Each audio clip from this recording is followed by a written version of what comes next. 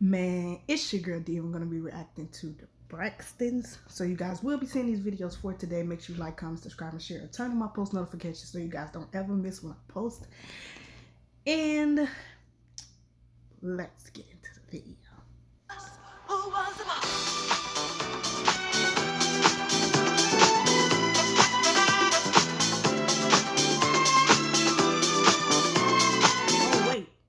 And today is, you guys, sorry about that. Today is September 7th. As you guys know, it has officially been 2 months. So I will be giving you guys an update, you know, on my situation pertaining to my mom and stuff. So you guys will be giving an update on that too. So let's get into the video.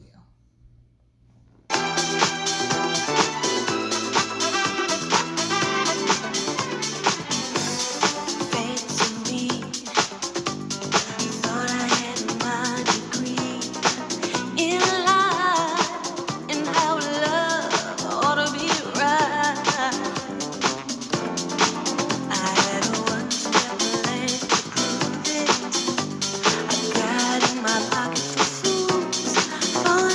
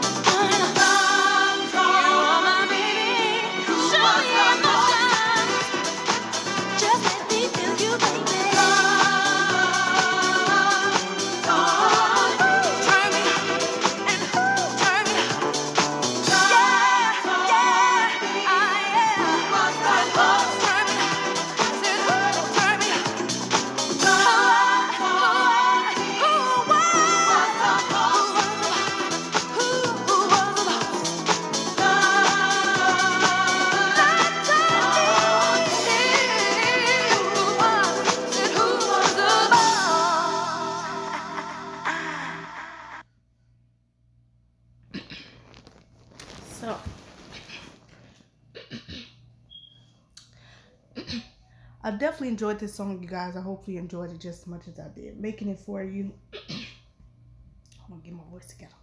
Okay, so I definitely enjoyed this performance. I think this was the time. I think this was around the time when Tracy wasn't in the group because she was having a baby at this particular time. So I think this the reason why she didn't like participate in the song and stuff like that, because I think this was the time she wasn't in the group, and I guess they just decided to like just sign the record deal without her, and which became a trio. So now that I look back on this video, I feel like this, well, I won't say this, I feel like that's the reason why Tracy wasn't in this video. Out of all the times I watched it, you know, I just never thought of the reason why Tracy wasn't in the video, but now that I look at it, it's very clear that I feel like she probably wasn't a part of the video because she was pregnant at this particular time. So it seemed like they decided to just sign the contract without Tracy. Now I don't know. Now the thing is that I question is that I don't know how far along she was, because I feel like if she was kind of like early in her pregnancy or whatever, I feel like maybe they shouldn't have signed, but it was never clear or denied on how many months she was at that particular time, you know. But I definitely enjoyed this reaction from them. And I also read too, well, and heard that at this particular time, Tony, you know, she was just breaking into the music industry. You know, well, about this time, Tony was already, you know, kind of like, you know, big at this particular time anyways, because I think she got signed in like 1993, I would want to say 1993 or 1994. I know it's somewhere in that range or whatever, but I feel like I think Kenny Babyface, they already said that they had signed some group, or some group was already signed. I don't know if it was like TLC or something like that. It was it was a group like that, you know. It was another trio group that they said that they had signed or was signed or whatever.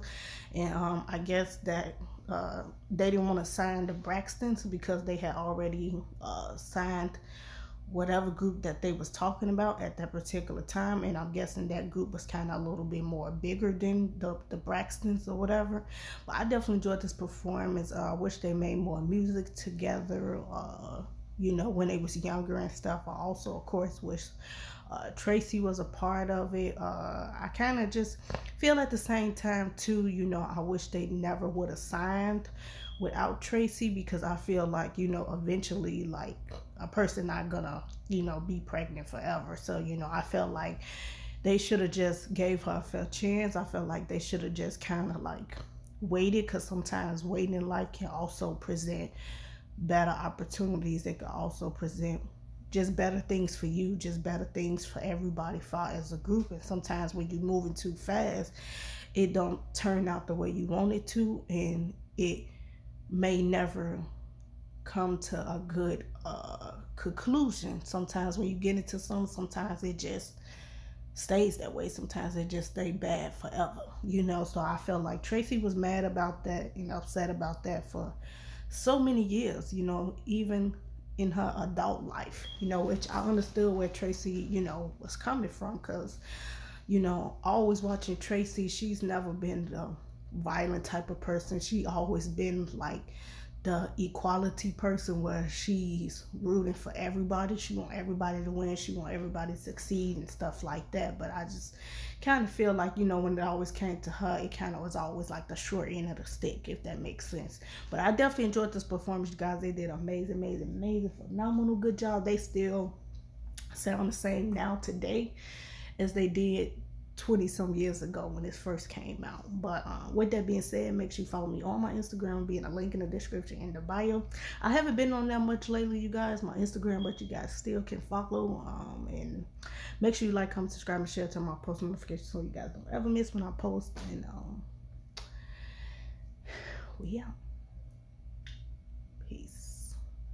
Oh, and I liked this song, and I'm not trying to make the video too long, guys, but I also liked this song because I feel like this was like one of the songs, because I, of course, this was when the, Braxtons went solo and became a trio, and Tony was a solo artist and stuff. But I also feel like this gave a chance to show the Braxtons voices individually, and just them as individually people, if that makes sense. And I not got, but I like the fact that later in life, I like the fact that even though Tracy wasn't a part of her sister's group, the Braxtons, in this lifetime when this was released, I like the fact that she didn't give up on her creativity, and years later she came out with her own album. So I definitely was just grateful to just hear Tracy's voice when she was alive. God rest her soul, and she got to put out the creativity that she wanted, and the creativity that she wanted to go for, and the direction that she wanted to go for her music. So I definitely wish she would have got a chance to come out with another album. It would have been very good to see. And just rest in peace to Tracy. And yeah, you guys. But yeah.